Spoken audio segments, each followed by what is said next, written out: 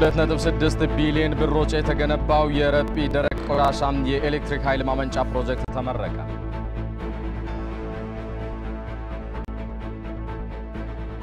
በበጎ አድራጎት ድርጅቶች ማህበራትና በጸረ ሽብርተኝነት አዋጆች ላይ የማሻሻያ ሐሳብ ቀረበ።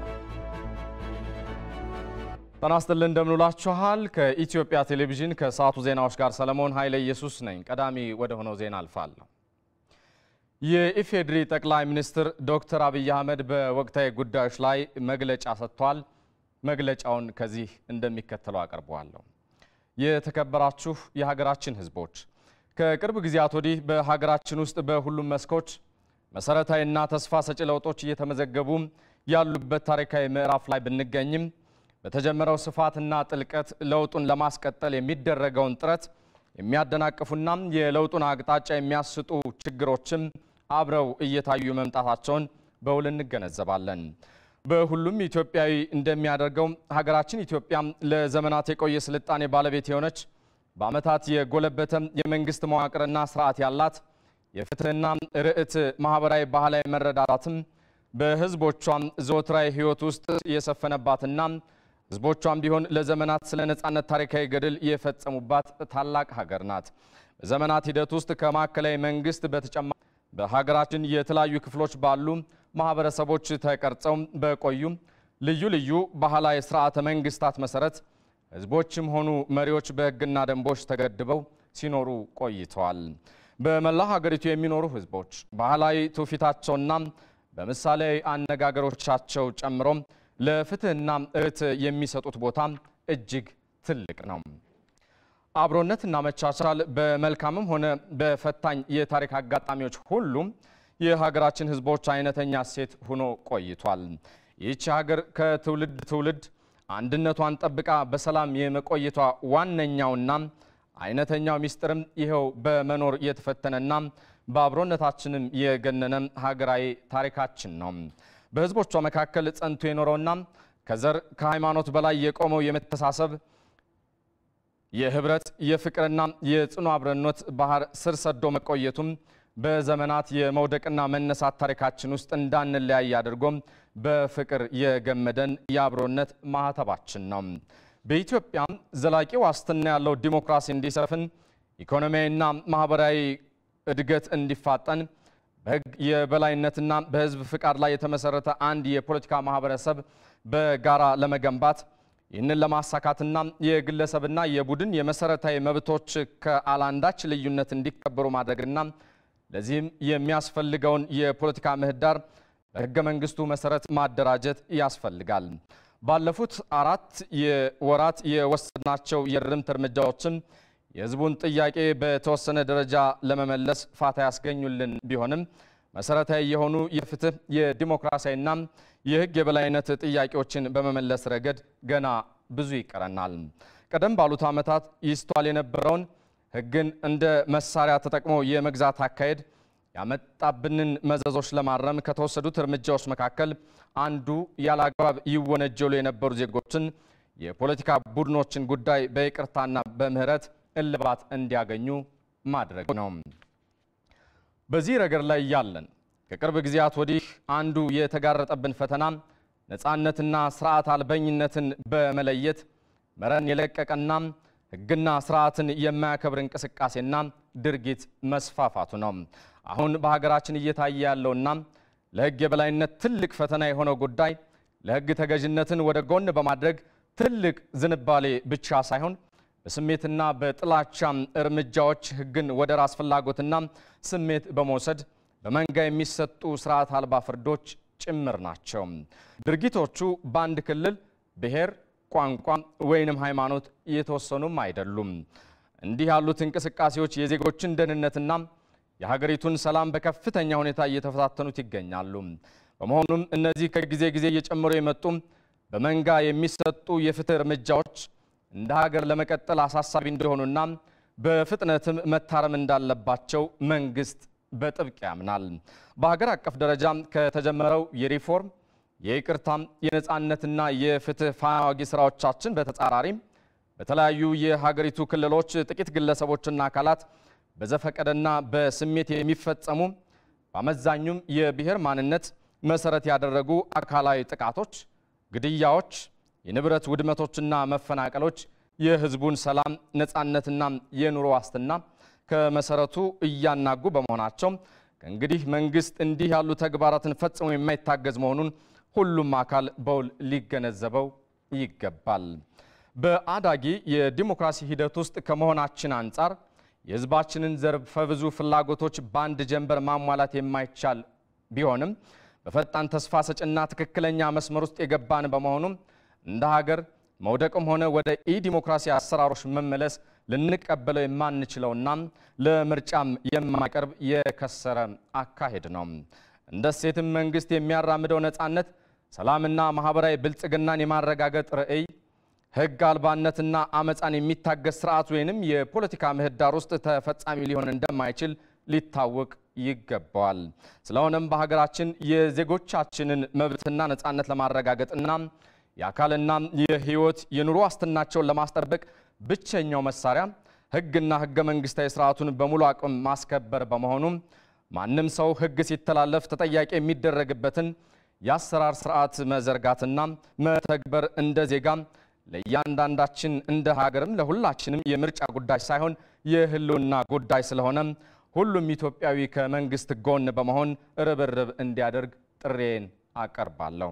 የመንግስት የጸጥታ አካላትና ባለስልጣናት የህግ የበላይነትን በተባባሪነት ዝምታም ሆነ በድርጊት በግለሰቦች ወይንም በቡድኖች ሲጣስ በቸልታ ባለመመልከት ለህግ የበላይነት መከበር በሙሉ አቅም እንድትንቀሳቀሱ በጽኑ ያሳሰብኩኝ ችግሮችን ከስር መሰረቱ ለመፍታት ስለ እኩልነት ስለ ፖለቲካና ኢኮኖሚያዊ ፍትህ የምናደርገውን ትግል ከማህበረሰባችን የሞራልና የሃይማኖት ሳቢዎች ጋር የተዋሃደ እንዲሆን ከሃይማኖት አባቶች ከምሁራን ከሀገር ሽማግሌዎች ከጎሳና ባህላዊ መሪዎች እንዲሁም ከተለያዩ የማህበረሰብ ክፍሎች ሰፊ ስራ እንደሚጠበቅ በጥብቅ ላሳስባችሁ እወዳለሁ።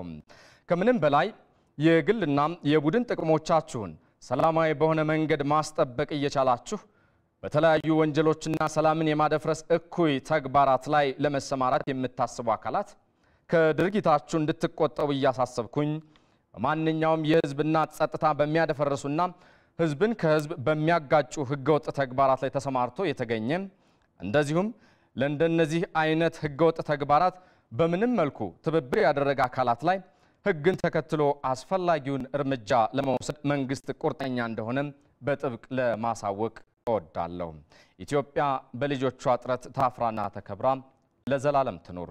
ፈጣሪ ኢትዮጵያንና ህዝቦቿን አብዝቶ ይባርክ። ከኢቲቪ በቀጥታ እየተላለፈላችሁ የሚገኘው ዜናችን እንደቀጠለ ነው። በ2.6 ቢሊዮን ብር ወጪ የተገነባው የረጲ ደረቅ ቆሻሻ የኤሌክትሪክ ኃይል ማመንጫ ፕሮጀክት ተመረቀ። የኃይል ማመንጫ ፕሮጀክቱ በቀን 1400 ቶን ቆሻሻ በማቃጠል 25 ሜጋዋት ኃይል የሚያመነጭ ነው። በአፍሪካ የመጀመሪያው የሆነው የደረቅ ቆሻሻ ኃይል ፕሮጀክት ዘርፈ ብዙ ልምድ የተገኘበትና ለሀገሪቱ አዲስ ምዕራፍ የከፈተ መሆኑን ፕሬዝዳንት ዶክተር ሙላቱ ተሾመ ተናግረዋል። በዚህ ጉዳይ ላይ ሪፖርተራችን ይመራደም ተጨማሪ መረጃ ላይ ያደርሰን በቀጥታ መስመራችን ላይ ነው የሚገኘው። ይመር እንደምን ውላል? እስኪ እንግዲህ አጠቃላይ የፕሮጀክቱ የምረቃ ስነ ስርዓት ምን ይመስል ነበር? ምናልባት ካለው የኃይል ማመንጫ ፋይዳስ እንደው የሀገሪቱን የኃይል አቅርቦት ከምን ወደ ምን ያሸጋግረዋል ማለት እንችላለን? አመሰግናለሁ ሰለሞን። እንግዲህ ሙሉ በሙሉ በኢትዮጵያ መንግስት ወጪው የተሸፈነውና 2.6 ቢሊዮን ብር ወጪ የተደረገበት የረጲ ደረቅ ቆሻሻ ኃይል የኤሌክትሪክ ኃይል ማመንጫ ፕሮጀክት በዛሬው ዕለት በፕሬዝዳንት ዶክተር ሙላቱ ተሾመ ተመርቆ በይፋ ስራውን ጀምሯል ማለት ነው። ፕሮጀክቱ ባለፉት 4 ዓመታት በግንባታ ላይ የቆየ መሆኑን እንዲሁ የሚታወስ ነው ማለት ነው። ዋነኛ ፕሮጀክቱ የተገነባበትም ሁለት ዋና ምክንያቶች አሉት ነው የተባለው። የመጀመሪያውና ዋነኛው የሆነው በጣም እየተባባሰ የመጣውና መግቢያም የታጣለት የአዲስ አበባ ቆሻሻን የማስወገጃ አንደኛና የመጀመሪያው መፍትሄ ተደርጎ የተወሰደ ነው ማለት ነው። ማለትም ዋነኛ የፕሮጀክቱ ፍጆታ የሆነውን የቆሻሻን በማቃጠል ወደ ኤሌክትሪክ የመቀየር ስራ ስለሆነ ማለት ነው። ከዛም ባሻገር ደግሞ የከተማዋን ጽዳትና ውበትን በመጠበቅ ረገድ እንዲሁም ደግሞ ቆሻሻን በማቃጠል ወደ ኤሌክትሪክ በመቀየር ወደ ሀገሪቱ ኤሌክትሪክ ቋት በመጨመርም እንዲሁ ደግሞ 25 ሜጋዋት የሚሆን ኤሌክትሪክ ኃይል ለማመንጨት ወይም ማመንጨት ያስችላል። ይህንም የሚሆን አቅም ተጨማሪ አቅም የሚፈጥር ነው ማለት ነው ፕሮጀክቱ። እንግዲህ ይሄ ኢትዮጵያ እስካሁን ድረስ በታዳሽ ኃይል ማለትም ከፀሐይ ከነፋስ እና ከእንፋሎት ኃይል ከዛም ባሻገር ደግሞ ከውሃ ኃይል ነው የኤሌክትሪክ ኃይልን እስካሁን ድረስ ስታመነጭ የቆየችው። ይህ ግን በኢትዮጵያም ብሎም በአፍሪካ የመጀመሪያው ነው ይሄ ፕሮጀክት ማለት ነው። በኢትዮጵያ መዲና በአዲስ አበባ ይሄ ፕሮጀክት ይፋ የተደረገው። እንግዲህ ይሄ ፕሮጀክት በመጀመሪያው ባለፉት 4 ዓመታት በግንባታ ላይ የቆየ ቢሆንም በመጀመሪያው የ50 ሜጋዋትን ያመነጫል ተብሎ በእንግሊዙ ኩባንያ በካምብሪጅ ግንባታ የተጀመረና በኢትዮጵያ መንግስት ሙሉ ወጪ የተሸፈነ በዛ አማካኝነት የተጀመረው ፕሮጀክቱ አሁን ላይ ግን 25 ሜጋዋት ኃይልን የማመንጨት አቅም ላይ በደረሰበት ነው ዛሬ በይፋ ስራውን የጀመረው ወይም ደግሞ የተመረቀው ማለት ነው ፕሮጀክቱ። ከዛም ባሻገር እንግዲህ ኢትዮጵያ እስካሁን ድረስ በዚህ ላይ ምንም አይነት ኢትዮጵያም ሆነች አፍሪካ ሀገራት ይህንን የሞከሩትና የጀመሩት የለም። ኢትዮጵያ የመጀመሪያዋ ስለሆነችም በዘርፉ አዲስ ምዕራፍና አዲስ ልምድ የተገኘበት ነው የተባለው ማለት ነው። ፕሮጀክቱ እንግዲህ በቀጣይ በአሁኑ ወቅት በኢትዮጵያ ወደ 4300 የሚሆን ሜጋዋት ኃይል በሀገራዊ አቅም መፍጠር ተችሏል ነው የተባለው። በሁለተኛው እድገትና ትራንስፎርሜሽን እቅድ ዘመን ማለት ነው በተያዘው የሁለተኛው እድገትና ትራንስፎርሜሽን እቅድ 17200 ሜጋዋት ኃይል ለማመንጨት ነበር የታቀደው። ይህንንም በርብርብ እየተደረገ ነው ይህንን ለማሳካት ነው የተባለው።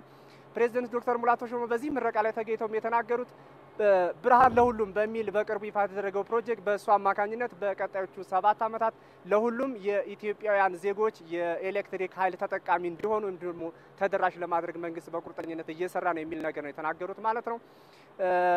ይህም ፕሮጀክት እንግዲህ አሁን በግማሽ ከተባለለት በግማሽ ነው ማለት ነው ስራውን የጀመረው። አሁን በቀጣይ ሙሉን 50 ሜጋዋት ያመነጫል የተባለውን ለማሳካትም አንደኛ የአዲስ አበባ ከተማ የሚወጣው የቆሻሻ ጥራት ፕላስቲክና ተቀጣጣይ መሆን እንዳለበት ሆኖ ግን በቀጣይ ከኮንትራክተሩ ጋር በተገባው ውል መሰረት 50 ሜጋዋት እንዲያመነጭ የተለያዩ ድርድሮችና ህግን የማስፈጸም ስራዎችም ተጀምረዋል ነው የተባለው ማለት ነው።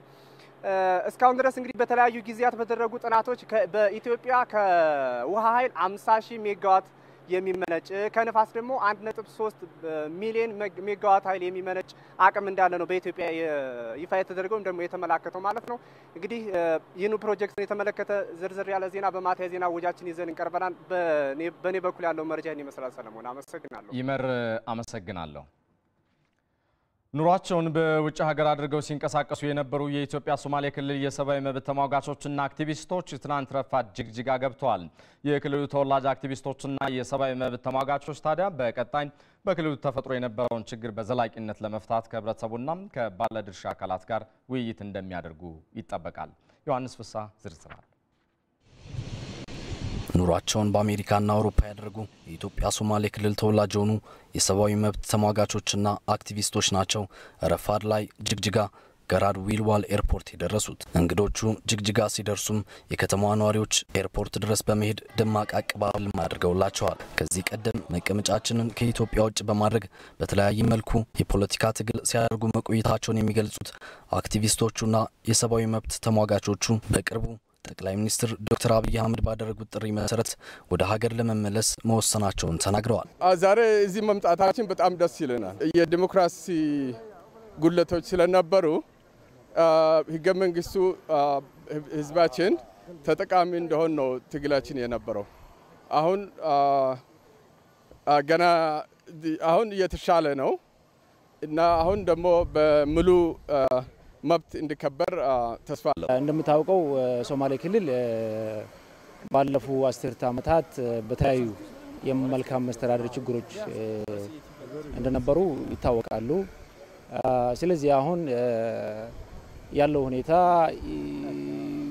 ወደ ጥሩ አቅጣጫ እየሄደ ነው ማለት ለውጥ እየታየ ነው።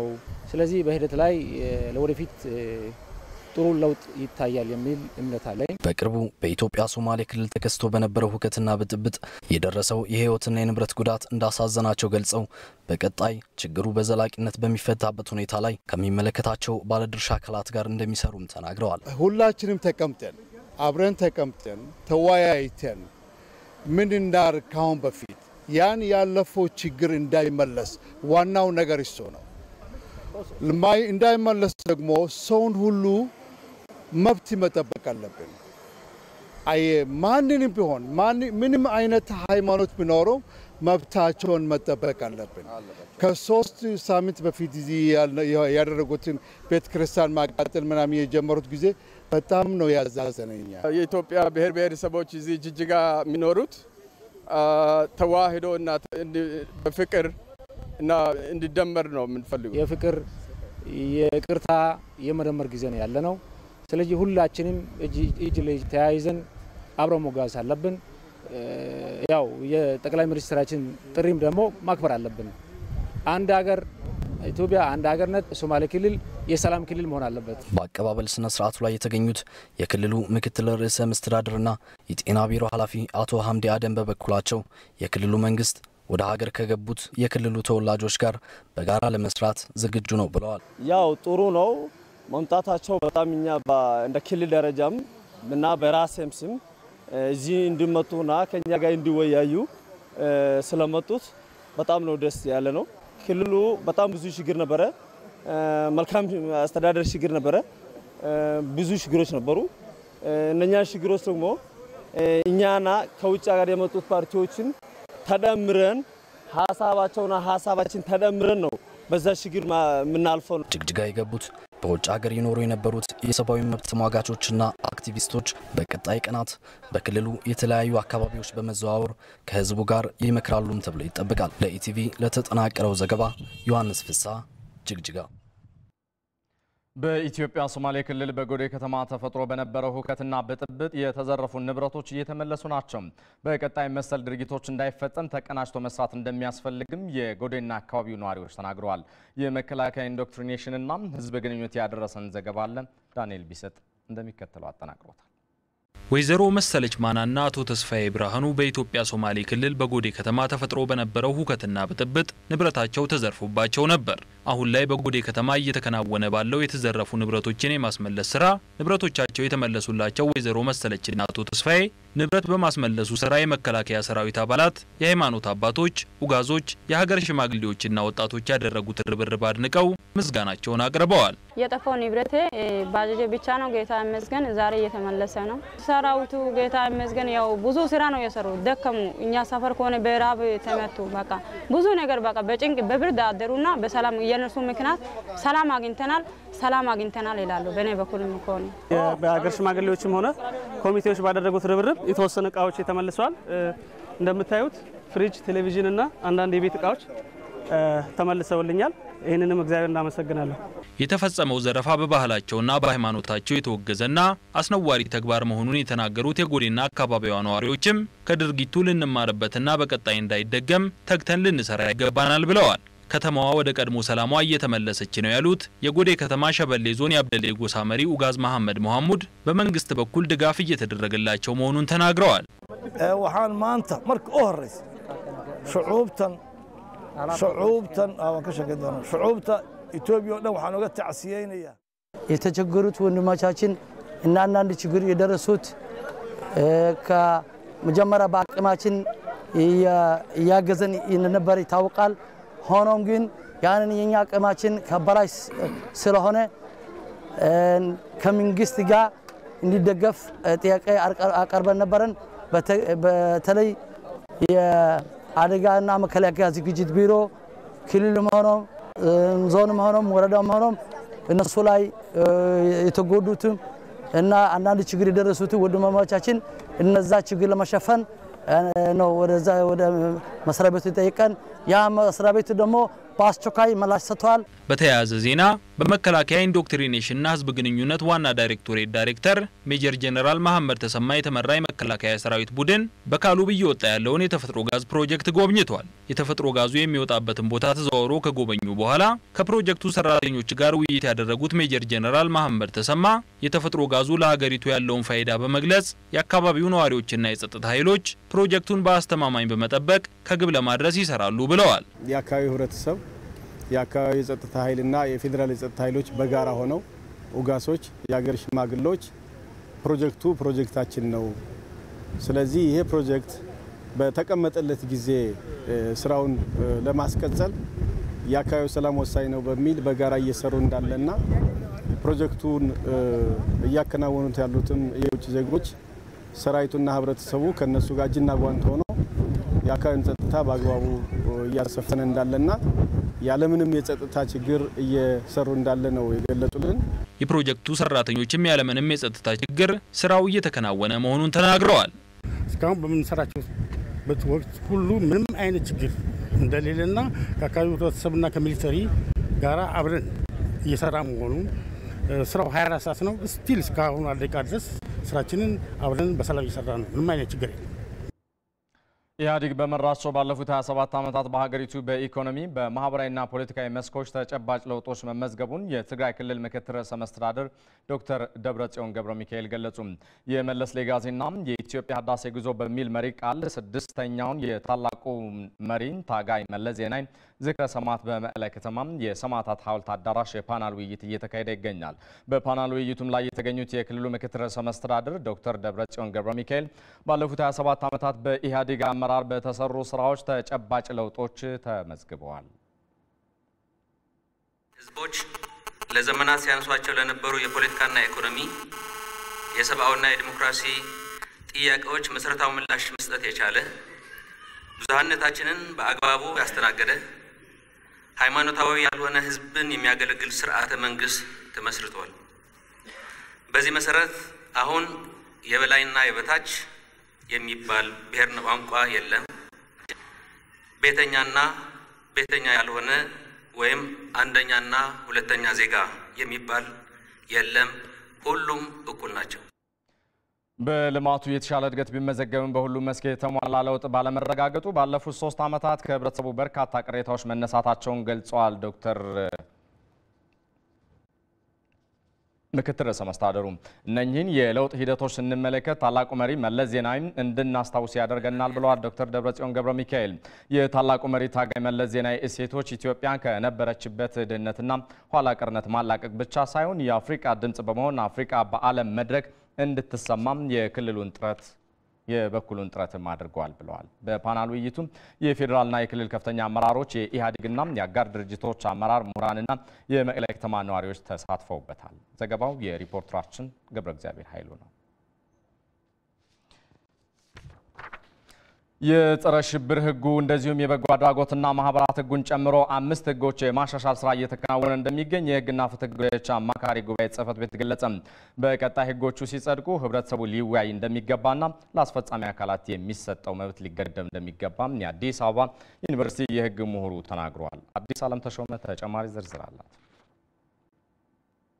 በሀገሪቱ ከሚገኙ ህጎች ውስጥ የጸረ ሽብር ህጉ፣ የመገናኛ ብዙሃንና የመረጃ ነጻነትን ለመደንገግ የወጣው አዋጅ፣ የዲሞክራሲ ተቋማት ህጉ እንዲሁም የበጎ አድራጎት ድርጅቶችና ማህበራት ህጉ አፋኝ እንደሆነና የሰዎችን ሀሳብ በነጻነት ከመግለጽ አንስቶ እስከ እንቅስቃሴ መገደብ ድረስ ሰዎች ዲሞክራሲያዊና ሰብአዊ መብታቸውን ለመጠቀም ከፍተኛ ተጽዕኖ እንዳላቸው በተለያዩ ጊዜያት ዓለም አቀፍ የሰብአዊ መብት ጥበቃ ተቋማት ሲገልጹ ከቆዩባቸው ህጎች መካከል ተጠቃሽ ናቸው።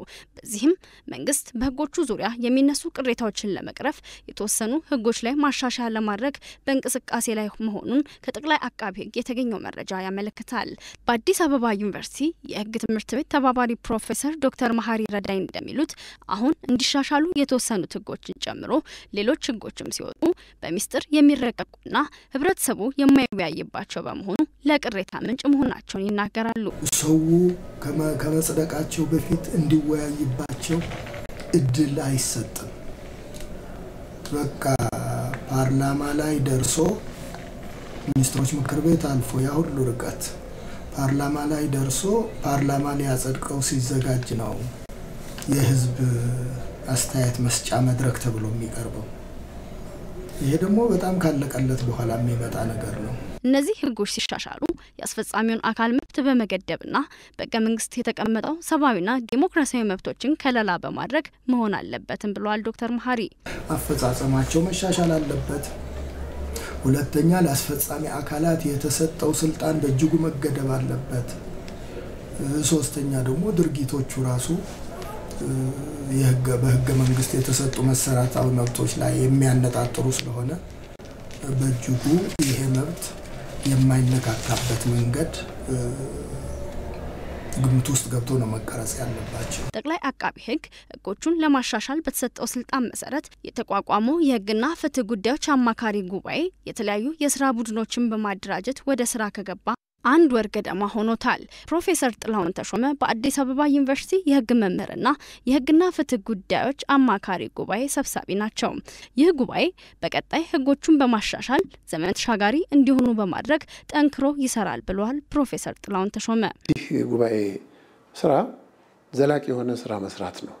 ዘመን ተሻጋሪ የሆኑ ሕጎችን መስራት ነው እና በዚህ መልኩ የሀገሪቱን ሁሉንም የሕግ ዘርፎች ለመዳሰስ እና መሻሻል የሚያስፈልጋቸውን ሕጎች ለማሻሻል ባለሙያዎችን እያሰባሰቡ ሰፋ ያለ ስራ ማካሄድ ነው። ሌላው በአዲስ አበባ ዩኒቨርሲቲ የሕግ መምህርና የጉባኤው ጽሕፈት ቤት ኃላፊ የሆኑት ዶክተር ጌዲዮን ጢሞቴዎስ በበኩላቸው ማሻሻያ የሚያስፈልጋቸው ሕጎች ለትርጉም ተጋላጭ በመሆናቸውና ለሕግ አስከባሪ አካላት ሰፊ መብት የሚሰጡ በመሆናቸው ማሻሻያ ያስፈልጋቸዋል ብለዋል። ከጸረ ሽብር ሕጉ ብንጀምር የሽብር ተግባራትን ሽብርን ማበረታታት መተባበርን የሚገልጽበት ሕጉ እነዚህን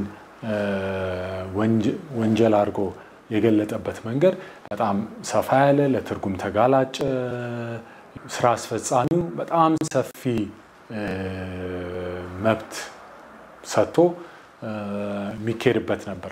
ሚዲያውን በተመለከተ ያሉት ሕጎች ሚዲያው በነፃነት እንዳይንቀሳቀስ እክል የሚፈጥሩ ሕጎች አሉ። ዶክተር ጌዲዮን አክለውም ማሻሻያ ከሚያስፈልጋቸው ሕጎች መካከል የተወሰኑት በ2011 ዓ.ም ተግባራዊ ይሆናሉ ተብሎ እንደሚጠበቅ ተናግረዋል። ማህበራትና የበጎ አድራጎት ድርጅቶችን በተመለከተ ያሉትን አዋጆች በጣም በተቻለ ፍጥነት ግን ጥራቱን በጠበቀ ሁኔታ ስራውን ለማፋጠን እየሞከረን ነው። መስከረም ማብቂያ ጥቅምት መጀመሪያ ላይ ቢደርስ ብለን ግብ እናደርጋለን። የሕግና ፍትህ ጉዳዮች አማካሪ ጉባኤ አብዛኛው የሕግ ባለሙያዎችና ከሌሎችም መስኮች የተውጣጡ ከ70 በላይ ባለሙያዎች እንዳሉትም ታውቋል። እዚሁ ጋር በተያያዘም ለበጎ አድራጎት ድርጅቶች ማህበራትና በጸረ ሽብርተኝነት አዋጆች ላይ የማሻሻያ ሀሳብ ቀርቧል። ሀሳቡ በቅርቡ በተቋቋመው የህፃናት ፍትህ ጉዳዮች አማካሪ ቦርድ የቀረበ ሲሆን የተለያዩ ምሁራንና ባለሙያዎች እንዲሁም ፖለቲከኞችና የሰብአዊ መብት ተሟጋቾች ተወያይተውበታል። ውይይቱን የተከታተለው አልአዛር ተረፈ የሚከተለውን አዘጋጅቷል። አስተማማኝ ፍትህን ለማስፈን ዘመን ተሻጋሪ ህጎችን ለማውጣት የሚያስችል መደላደልን ለመፍጠርም በሚል ባለሙያዎችንና ምሁራንን አካቶ የተቋቋመው የህግና ፍትህ ጉዳዮች አማካሪ ጉባኤ ክፍተት አለባቸው የተባሉ አዋጆችና ህግጋትን ለማሻሻል ስራ ጀምሯል። በጸረ ሽብርተኝነትና በበጎ አድራጎት ድርጅቶችና ማህበራት አዋጆች በኩል ተስተዋሉ የተባሉ ክፍተቶችን በማጥናት የደረሰባቸውን ድምዳሜዎች አካቶም የማሻሻያ ሀሳቦችን ለህዝብ ውይይት አቅርቧል። ውይይቱ ለጥናት ቡድኖቹ ስራ ጠቃሚ የሆነ ግብአትና ግብረ መልስ የሚገኝበት እንደሚሆን ተስፋ እናደርጋለን። የበጎ አድራጎት ድርጅቶችና ማህበራት አዋጁ በአጋርነት ከመስራት ይልቅ መንግስትና ማህበራቱ በጥርጣሬ አይን እንዲተያዩ አድርጓል። ማህበራቱ ሊጫወቱት ይገባ የነበረውንም ሚና ገድቧል። በዚህም ሊሻሻል ይገባል የሚሉት አቶ ደበበ ወልደ ገብርኤል አዋጁን አጥንቶ የማሻሻያ ሀሳብን ያቀረበው የጉባኤው ባለሙያዎች ቡድን ሰብሳቢ ናቸው። ይሄ የሚወጣው ህግ የመደራጀት መብትን የሚያስከብር በህገ መንግስቱ ላይ እንደተቀመጠው እንደዚሁም ደግሞ ኢትዮጵያ በፈረመቻቸው ዓለም አቀፍ ስምምነቶች ላይ በተመለከተው መሰረት የመደራጀት መብትን የሚያስችል መሆን መቻል አለበት። የሲቪል ማህበራት በሀገሪቱ የፖለቲካ እንቅስቃሴ በሀገሪቱ የኢኮኖሚ እንቅስቃሴና ማህበራዊ እንቅስቃሴ ውስጥ የነቃ ተሳትፎ እንዲያደርጉ የሚያስችል መሆን አለበት የሚል ነው። የዜጎችን መሰረታዊ መብቶች ይጋፋል በሚል ብዙውን ጊዜ የሚተቸው የጸረ ሽብርተኝነት አዋጁም ላይ የማሻሻያ ሀሳብ ቀርቧል። አዋጁ ለትርጉም ክፍት የሆኑ አሻሚ አንቀጾችን ከመያዝም በላይ ሀገሪቱ ከምትመራባቸው ህግጋትና ከፈረመቻቸው ዓለም አቀፍ ስምምነቶች የሚጻረር ነው የሚለው የማሻሻያ ሀሳቡ አቅራቢ የአጥኚ ባለሙያዎች ቡድን ሊሻሻሉ ይገባቸዋል ያላቸውን ምክንያቶች ማስቀምጧል። ወይዘሪት ብሌንሳሉ የቡድኑ ሰብሳቢ ናት። መርሆቻችንን ነው የምንመለከተው። ሰዎች ሰብአዊ መብት አላቸው የማይገሰስ በተቻለ መጠን ህጎቻችንም እነዛን መብቶች መጠበቅ ነው አላማቸው ሊሆን የሚገባው። ከዚያ ፈቀቅ ስንል ግን የሰዎች መብት መገደብ አለበት፣ እገሌ ጥፋተኛ ነው መያዝ አለበት፣ እንዳይንቀሳቀስ መታገድ አለበት ስንል እጅግ አሳማኝ የሆነ ምክንያት ማቅረብ አለብን። ይሄ ህግ ግን አሳማኝ ያልሆኑ ምክንያቶችንም የሚፈቅዱ እጅግ ሰፋፊ የሆኑ አንቀጾችን ያስቀምጣል። ስለዚህ ይሄ ያንን ነገር አቢዩዝ ለማድረግ ለሚፈልግ ሰው በጣም ብዙ እድል ይፈቅዳል ማለት ነው። የመድረኩ ተሳታፊዎችም አዋጆቹ ያስፈልጋሉ ወይስ አያስፈልጉም በሚሉት ላይ ተወያይተዋል። በማሻሻያ ሀሳቦቹ ሊቀነሱም ሆነ ሊካተቱ ይገባል ያሏቸውንም ጉዳዮች ጠቁመዋል። ክራይ ሰብሳቢነት እኛ ብቻ ላይ አይደለም። በከፋ ገጽታው የሚገለጸው ያለ ክራይ ሰብሳቢነት በመንግስት አካላት ነው። ሁላችንም ሚናችንን እየተጫወት ሁላችንም ተጠያቂነት ያለው ስርዓት ሁላችንም የምንተዳደርበት ማዕቀፍ ውስጥ ሲገባ ነው። ይሄን የሚያረጋግጥ ሂደት እንዲኖር እንፈልጋለን። የመንግስትን ወይም ደግሞ የገዢውን ፓርቲ ዓላማ ማስፈጸሚያ እንጂ የዜጎችን መብት የሚጠብቅ አልነበረም። ዜጎችን ከጥቃት የሚከላከል ጭራሽ ሆኖ አልነበረም። አሁን ላይ የሚሻሻል ከሆነ እንደኔ ቢሰረዝ እመርጣለሁ። የሚሻሻል ከሆነ ግን የዜጎችን ጥቅም የዜጎችን ሰብአዊ መብት በማይነካ መልኩ መሻሻል አለበት ብዬ አምናለሁ። በመጀመሪያ ደረጃ የኢትዮጵያ ጸረ ሽብር ህግ ራሱ አሸባሪ ህግ ነው። ራሱ አዋጁ አሸባሪ ነው። እዛ ላይ አንቀጽ 8 አንቀጽ 9 አንቀጽ 21 ብንመለከት ቃሎቹ ራሱ እዛ ላይ በአንቀጽ ደረጃ የተቀመጡት ቃሎች አሸባሪ ናቸው። ከመድረኩ ግብአት ሊሆኑ የሚችሉ ሀሳቦችን ስለማግኘቱ ያስታወቀው አማካሪ ቦርዱ በየትኛውም አጋጣሚ ሊቀርቡ የሚችሉ የሰውና የሰነድ ማስረጃዎች ካሉ ለመቀበል ዝግጁ መሆኑን ገልጿል። የውይይት መድረኮቹ ወደፊት ተጠናክረው እንደሚቀጥሉ በመጠቆም በዶሃ የሚኖሩ ኢትዮጵያውያንና የኤርትራ ኮሚኒቲ በሁለቱ ሀገራት መካከል የተፈጠረውን ርቀ ሰላም ምክንያት በማድረግ ሰላምን የሚደግፉበትንና የህዝብ ለህዝብ ግንኙነታቸውን የሚያጠናክሩበት መርሃ ግብር አካሄዱ።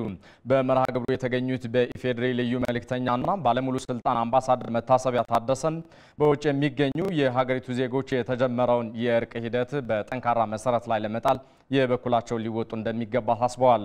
እርቁ ለአፍሪካ ቀንድ ክልል ያለውን ፋይዳ በአርአያነት የሚጠቀስ ነው ብለውታል። በካታር የኤርትራ አምባሳደር አሊ አብርሃም አህመድ በበኩላቸው የተፈጠረው ሰላምና እርቅ ሁለቱ ህዝቦች ኢኮኖሚያዊና ማህበራዊ ዘርፍ ላይ መልካም ግንኙነት እንዲኖራቸው እንዲሁም ለቀጠናው በሙሉ ትልቅ እድል የሚፈጥር ነው ብለውታል። በመርሃ ግብሩ በኢትዮጵያና በኤርትራ የኮሚኒቲ እግር ኳስ ቡድን የወዳጅነት ጨዋታ የተካሄደ ሲሆን የኮሚኒቲ ኪነት ቡድኖችም የተለያዩ ሙዚቃዎችን አቅርበዋል። መረጃውን ያደረሰን በካታር የሚገኘው የኢትዮጵያ ኤምባሲ ነው።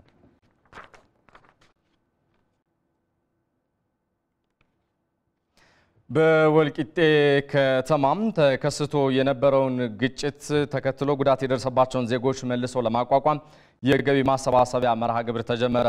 የዘርባ አመራሮችና አባላት ተጎጂዎችን ከማቋቋም ባሻገር ግጭቶችን ዳግም በከተማዋ እንዳይከሰቱና የተጀመሩ ሀገራዊ ለውጦች እንዲቀጥሉ እንሰራለን ብለዋል። ባልደረባችን መቅደስ ጥላሁን ተከታዩን ዘገባ አጠናቅራለች።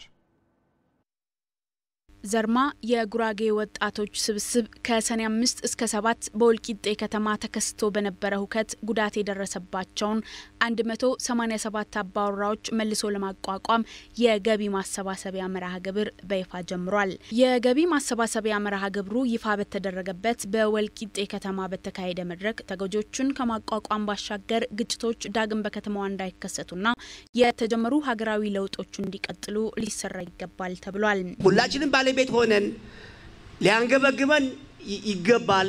ስማችን ህዝብ ነው። ጉራጌ ዓለም የሚያሳርቅ ተብሎ የሚገመት ህዝብ ነው። ዛሬም ነገም ወደፊትም አንድነታችን እናጠናክረው።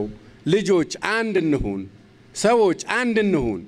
አንድነት ካለን ብር አለን፣ አንድነት ካለን ዕውቀት አለን። ሁሉ ነገር በእጃችን ነው። አንጻራዊ ሰላም ለማረጋገጥ ዘብ መቆም አለብን።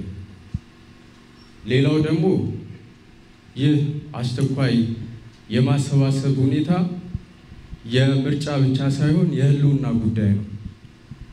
እነዚህ ወገኖቻችን በአፋጣኝ እርዳታ ካላገኙ የሚፈጥረው ከባድ ሰብአዊና ማህበራዊ ቀውስ ከፍተኛ ነው። የወልቂጤ ከተማ ከንቲባ አቶ መሐመድ ጀማል ወጣቶቹ ከአካባቢያዊ ጉዳዮች ባሻገር በሀገራዊ ሰላምና አንድነት ዙሪያም እንዲሰሩ ጠይቀዋል። ምናልባት የኛ ጣራ ዛሬ አፍሶ ቢያድር ዛሬ እዚህ እንመጣ ነበር ወይ? ከቤት የተፈናቀሉ ወገኖቻችን ስናይ ጅጅጋ ላይ በቤተክርስቲያን ተጠልለው ውሃ ማግኘት ባሉበት ሁኔታ ጌዲዮ ላይ ከ800,000 ህዝብ በላይ ቁጭ ባለበት ሁኔታ ሁነን ብንወያይ እሱን ብናስብ ባናጠበው ምንድነን እንደ ሀገር የትነን እንደ ሀገር ነው ማሰብ ያለብን። እንደ ሀገር የትነን ምንድነው ከኛ የሚጠበቀው ነው ማለት ነው። ስለዚህ ለምንድነው እኛ ጌዶ ሄደን ማንረዳው ነው እኮ ማለት ያለብን? ለምንድነው እንደ ብሔረሰባችን ባህል እንደኛ ባህሪ እንደኛ ስነ ምግባር እንደኛ አቅም እንዴት ጌዶ ላይ የተፈናቀሉ ወገኖቻችን መርዳት ያቅተናል? እንዴት ጅጅጋ ላይ ያለው ወንድማችን ጉዳይ አያሳስበንም? ከሰኔ 5 እስከ 7 በወልቂጤ ከተማ ተከስቶ በነበረው ሁከት የሁለት ሰዎች ህይወት አልፏል። በ16 ሰዎች ላይ ቀላልና ከባድ ጉዳት ደርሷል። በንብረት ላይ በደረሱ ጉዳቶችም በ79 መኖሪያ ቤቶች በ136 የንግድ ቤቶችና በ9 ተሽከርካሪዎች ላይ ጉዳት ደርሷል። ከዚህ ቀደም በተሰሩ ስራዎች አስቸኳይ እርዳታ ለሚያስፈልጋቸው ለግጭቱ ሰለባዎች የአንድ ወር ቀለብና የቤት ውስጥ መገልገያ ቁሳቁሶች እንዲደርሳቸው መደረጉን የተቋቋመው ኮሚቴ አስታውቋል።